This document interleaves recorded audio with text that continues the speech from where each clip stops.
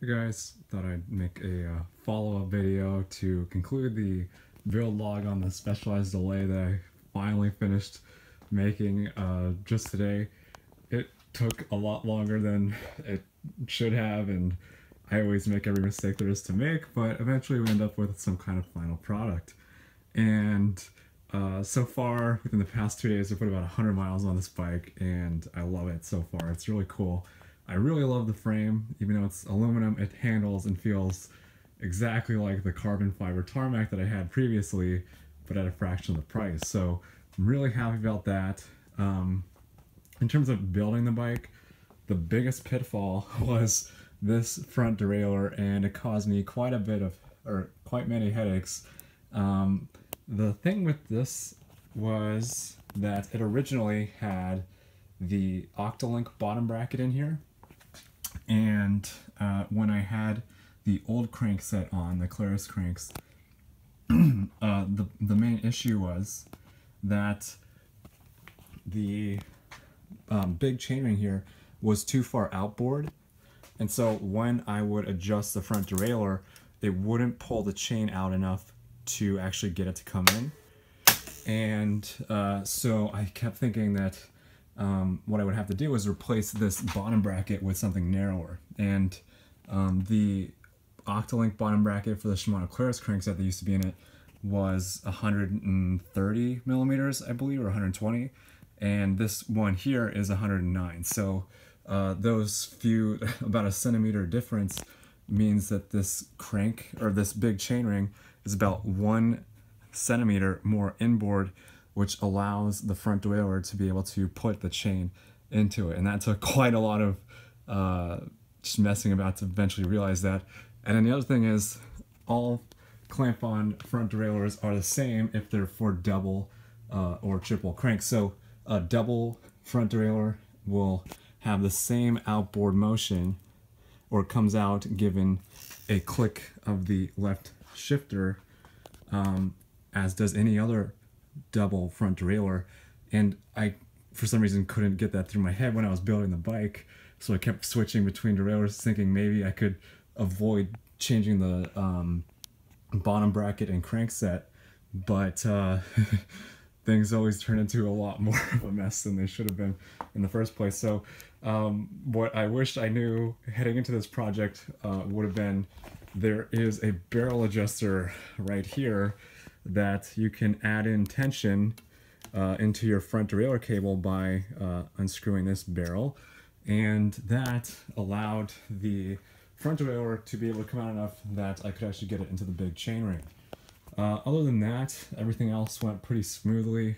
The brakes work, got the new handlebars on, and then as for the stem on here, I wanted to slam it.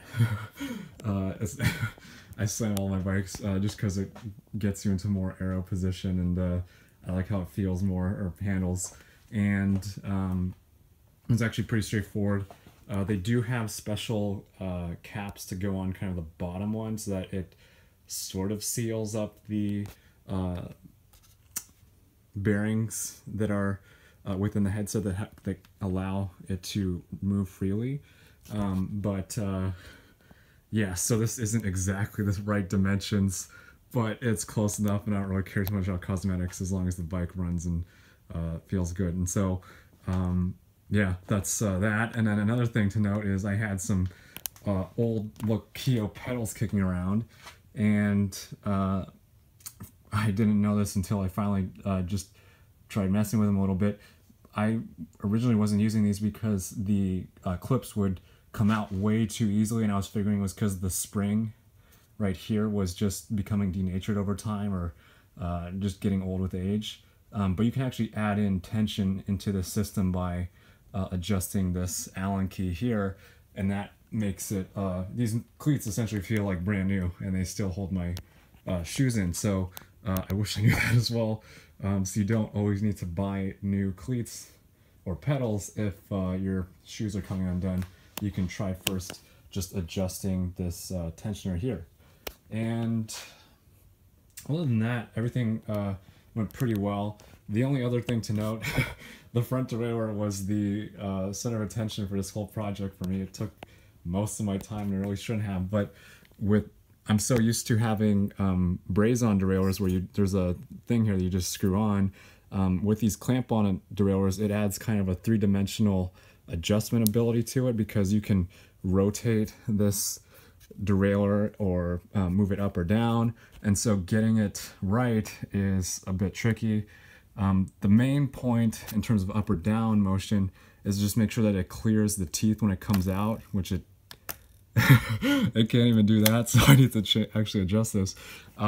But also adjusting the side-to-side motion is something that you do by just making sure that it is in line with the cogs back here. And so as long as it's straight, you shouldn't really have any problems. And then the other thing to note about this is this wheel set that I have is a pretty old Mavic Ksyrium, when they were still making them in France. And I love them. They're excellent wheels. They hold together for a long time, but especially when they get older, the grease inside the hub starts to drain out or get washed out, or you get dirt in there. And I looked a lot online and I could never figure out why it was doing that. I have another set of Ksyriums on my other bike, but the cause of that is you just need to throw in some fresh grease into the hub. So you take off the cassette, you undo the two Allen keys, and then the hub will come off, and then there's a little tooth in there that you just pack full of new grease, and then the sound goes away. It's a rather scary sound. When you're going downhill very quickly, the rear wheel will start to chatter, and it's a little bit scary, and sometimes I think something's about to go horribly wrong, but I eventually realized it's just a matter of repacking the grease inside the hub. So yeah, there's that, and then just getting all the other little fine-tune adjustments done. But yeah, I really like this bike. I'm happy with how it turned out, and yeah, let me know if you guys have any questions about it. I highly recommend the Allez. It's a great frame. If you've never ridden one, it's a really nice handling bike. I'm coming from a steel frame road bike that it's pretty well. It's very good, especially for its time. It's from the late 90s. It's probably as old as I am.